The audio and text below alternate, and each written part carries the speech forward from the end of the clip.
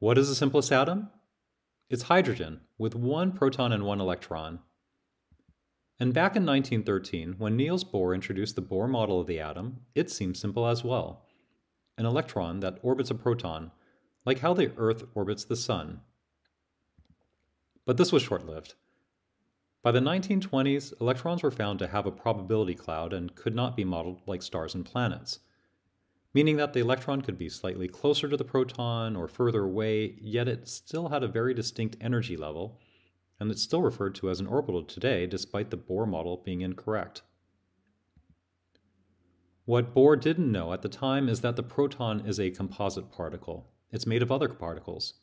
And this was confirmed in 1968, a half-century after Bohr's model was first introduced. And since then, the proton is believed to consist of 3 quarks. Fast forward another half-century to the discovery of the pentaquark in 2015. With 1 antiquark and 4 quarks, this is possibly the true structure of the proton, because today's higher energy experiments separate all the components. At lower energies, the antiquark would cancel with 1 quark, thus the appearance of only 3 quarks. Now let's use this new structure of the proton to explain the atom, beginning with the 1 antiquark in the proton, and let's give it a positive charge. What would happen to an electron that is negatively charged? 2 oppositely charged particles are attracted to each other, and this force is based on the square of the distance between the two, otherwise known as the inverse square law. But now, let's add one of the quarks to the proton, and let's use a negative charge symbol for this. What does this resemble when these particles are in close proximity? A dipole. And a bar magnet is an example, with a north and a south end. A static magnet has a force that is now based on the cube of distance, meaning that its force can be very strong, but it decreases quickly. And also using the magnet example, what happens when you put 2 north ends or 2 south ends of that magnet together? They repel. And so let's now imagine 2 negatively charged particles lining up in this dipole, and the result is a repulsion, just the same. It's a very strong force, but again, it diminishes quickly at the cube of distance.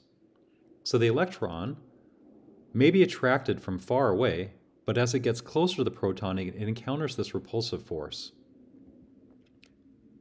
And this energy level, the orbital, can be calculated based on the point where these 2 forces are equal.